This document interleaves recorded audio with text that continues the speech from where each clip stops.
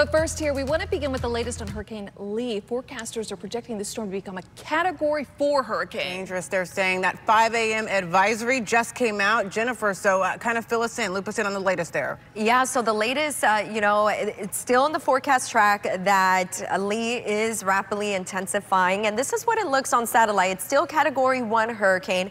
Looks like we're getting some more of the bubbling of thunderstorms wrapping around the entire center.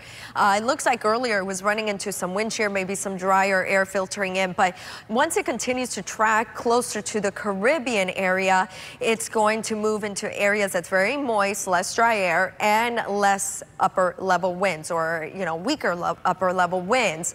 And so it's going to definitely have this opportunity to intensify to a Category 3 overnight tonight, maybe even earlier, and then a Category 4 certainly by sometime tomorrow, Friday, and remain as a Category 4 through the weekend, even through early next week. This is, though, some good news. When you see the cone staying away from the Caribbean with this kind of developing hurricane, this is definitely some good news. Now, with that said, there'll be some indirect impacts to marine conditions all across the Caribbean, into the Bahamas, and even the eastern seaboard.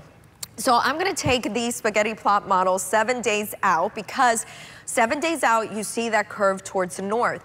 The good thing is all the models are in agreement, so we know the turn is going to happen, but could the hurricane end up a little closer to Bermuda or a little closer to the eastern seaboard like the mid-Atlantic? It all has to do with timing, but the reason for that turn has to do due to this trough digging across the Midwest and mid-Atlantic by early next week. So this is some good news also for us here at home.